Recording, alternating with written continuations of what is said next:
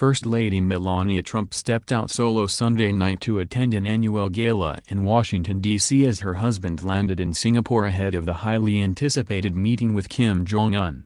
Melania, who wore a black $2,700 escote gown, was honorary chair for the annual gala paying tribute to former President Abraham Lincoln at Ford's Theater. She delivered remarks on stage at the end of the program. This appearance is one of Melania's first since being away from the public eye for 25 days while she recovered from kidney surgery. She made her first public appearance last week at a Gold Star event. Melania made her second public appearance since her kidney surgery Wednesday afternoon when she joined the president at a briefing on hurricane preparedness at FEMA.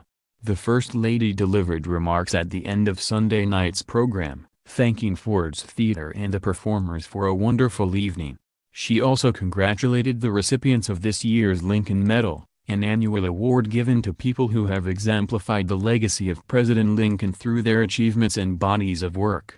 One of this year's recipients is businesswoman Sheila Johnson, co-founder of BED and CEO of Salamander Hotels and Resorts. "I was honored to be part of such a special evening," said First Lady Melania Trump. "Tonight reminds all of us about the power the arts have in cultivating the American voice. Thank you to Ford's Theater Society for tonight, and your continued dedication to education and leadership in the arts. The impact they have on society is invaluable and something we will continue to cherish throughout time." Friday, President Donald Trump revealed his wife underwent a 4-hour operation and she is prohibited from flying for a month. "Can't fly for 1 month, the doctors say," he said. "She wanted to go," Trump said. "She had a big operation, that was close to a 4-hour operation. And she's doing great," Trump said. He added that the First Lady is doing great. That assessment Trump gave of Melania's condition appeared more serious than what the White House had previously said,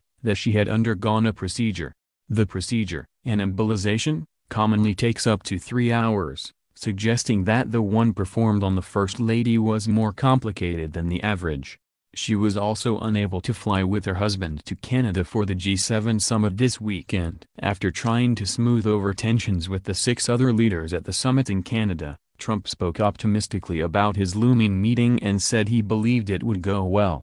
"I will be on a mission of peace and will carry in my heart the hearts of millions of people all over the world," he said. The president arrived in Singapore Sunday evening and met with Prime Minister Lee Hsien Loong. Trump and his delegation had working lunch with Singapore's Prime Minister and officials at the Istana ahead of the June 12 meeting with the North Korean leader.